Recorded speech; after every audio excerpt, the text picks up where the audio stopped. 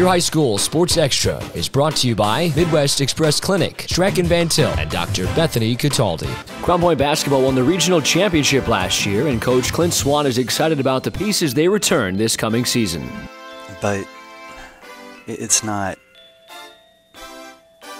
we felt like we had 9 starters this past year, you know, and I'm more into the rotation and who's there and who's in the wings than I am, you know, who got this bulk of minutes or whatever. So we do lose some great seniors who did a lot of great things for our program, but there are some guys coming back who are talented and who care. You know, they care about Crown Point basketball.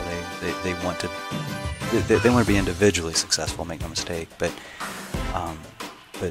they are chomping at the bit to get the season started and have another great year. And you know, we had a great summer.